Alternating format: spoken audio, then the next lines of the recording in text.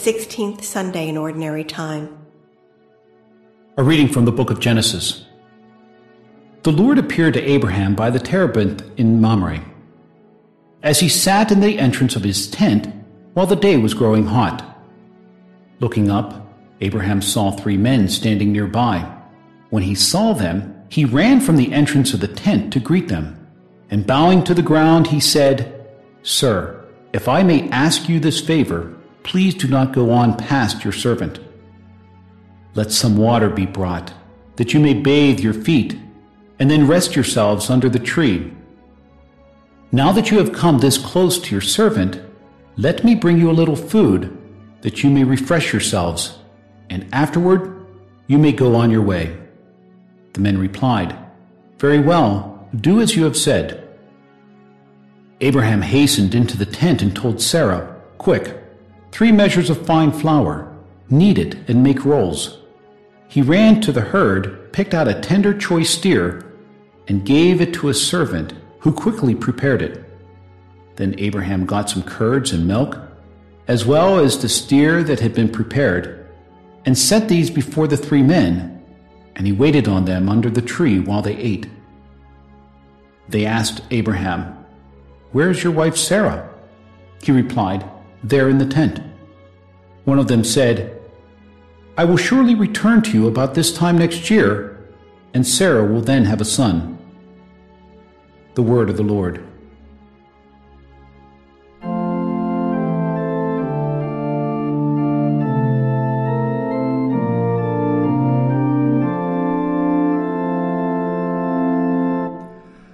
He who does justice will live in the presence of the Lord.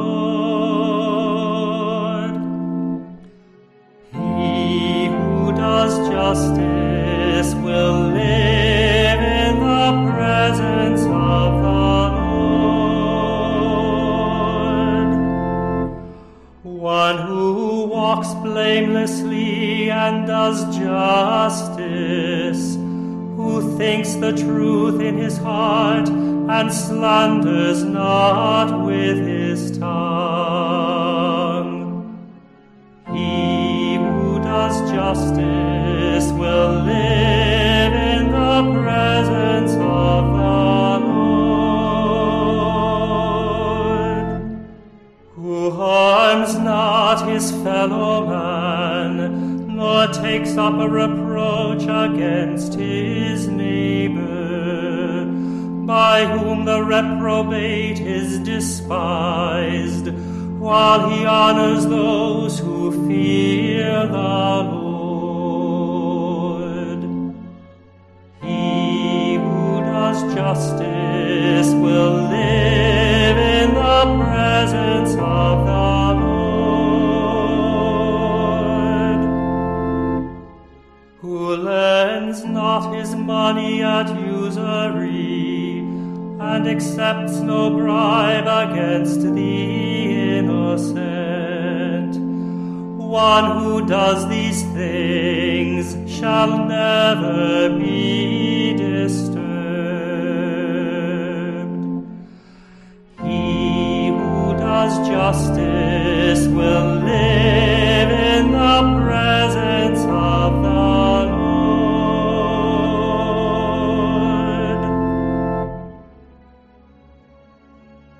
A reading from the letter of St. Paul to the Colossians.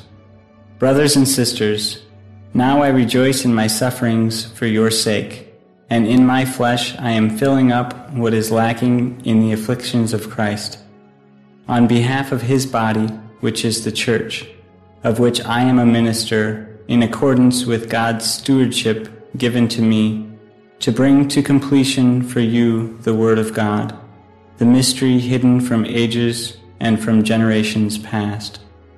But now it has been manifested to his holy ones, to whom God chose to make known the riches of the glory of this mystery among the Gentiles. It is Christ in you, the hope for glory. It is he whom we proclaim, admonishing everyone and teaching everyone with all wisdom, that we may present everyone perfect in Christ. The word of the Lord. A reading from the Holy Gospel according to Luke. Jesus entered a village where a woman whose name was Martha welcomed him. She had a sister named Mary who sat beside the Lord at his feet listening to him speak. Martha, burdened with much serving, came to him and said, "Lord, do you not care that my sister has left me by myself to do the serving? Tell her to help me."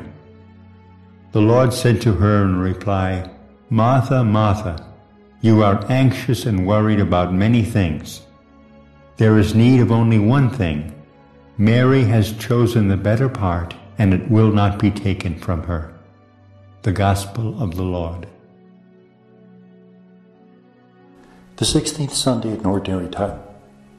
The first reading comes from Genesis 18, 1 to 10a. This is the story of how Abraham, who's camped by the terebinth of Mamre. A terebinth is a type of oak tree. Remember, this is Israel. There aren't that many trees around. And he sees some visitors coming along, 3 men. Now, who are these 3 men? It's either God and 2 angels, or, as would be depicted later on in a famous icon, the Trinity. From the way that this passage is phrased, though, and what follows it, it's clear that it's God and 2 angels. Abraham responds to the visit of these people with extravagant generosity. The amount of bread that's made, the fact that a fatted calf is slaughtered in order to feed them, shows that he's a truly beneficent host. This is important in Bedouin society because it is an absolute requirement that one hosts whoever shows up at one's tent, because not to would be to condemn that person to death. So even if it's an enemy who shows up at one's tent, one is supposed to take care of that person. The response to this generosity is the prediction that by that same time the next year, Sarah would have a son. Remember, Sarah had been barren a long time. Abraham had even slept with Sarah's servant Hagar in order to have a child that Sarah could adopt. But that wasn't what was intended by God. Sarah herself would have a child. The second reading is from Colossians 1, 24 to 28. The author begins by saying that he's filling up what's lacking in the suffering of Christ. What could be lacking? Wasn't the blood of Christ shed on the cross enough to buy us freedom from sin? And it was. But there is one thing lacking, to make it present again. That when we suffer with trust, we make present the Paschal mystery, the death and resurrection of Jesus in our own flesh. And in fact, this becomes a proclamation of the gospel to the Gentiles, who had once been excluded from salvation, but now in the mystery of God's love, they're invited in to become the chosen people, just like the Jews were. The Gospel is from Luke 10, 38 to 42. This is the story of Martha and Mary. They're the sisters of Lazarus, and when Jesus enters their village, Martha dedicates herself to hospitality, much as Abraham did.